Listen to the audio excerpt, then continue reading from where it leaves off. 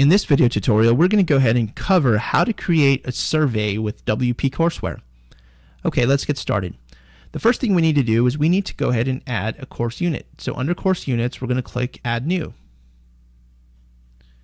We're going to go ahead and give our course unit a name. And if you wanted to provide some sort of content prior to the survey, you could add that here. You could actually add text or photos or multimedia, hyperlinks and things of that nature. And we're going to go ahead and click Publish. Next, what we're going to do is we're going to go ahead and click Training Courses, Add Quiz or Survey. And here we're going to go ahead and give our quiz a title. And next what we want to do is select the quiz type. And the quiz type for the survey is Survey Mode. And we just simply need to select Save Quiz Settings. And now we want to go ahead and add questions. I'm going to go ahead and start off with a true or false question. And I'm going to go ahead and add in a multiple choice. And I'm going to go ahead and add one more multiple choice question.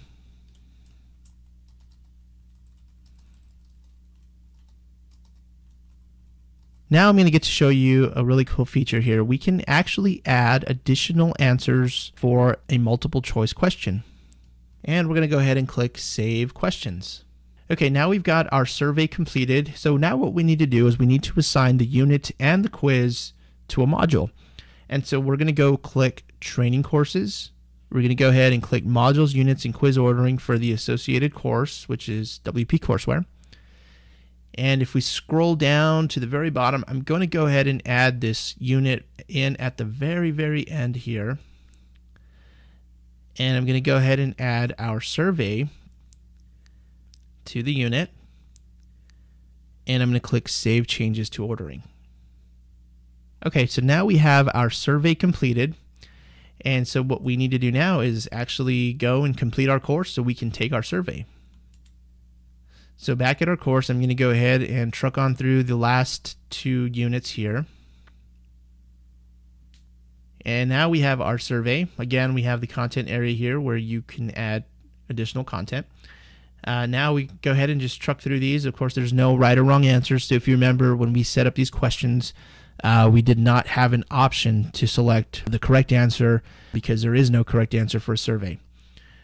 So let's go ahead and just truck through these. I'm going to say true, I like video, and obviously my course is a 10. Okay, so we're going to go ahead and submit our answers, and that's basically it with the survey.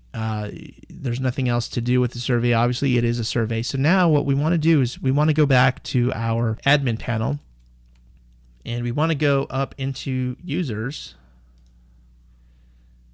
and we want to see what's going on with this final quiz. If you notice, user 1, which is me, I finished WP Courseware 100%.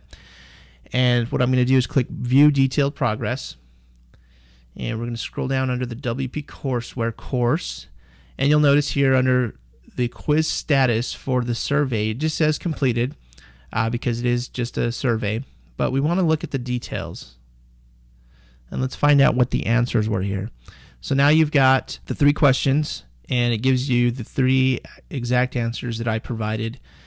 So again, you know, these are just surveys to help you maybe rate your course, gauge content, and obviously there's no right or wrong answer, so it's just informational for you. I hope you enjoyed the tutorial. Thanks for watching.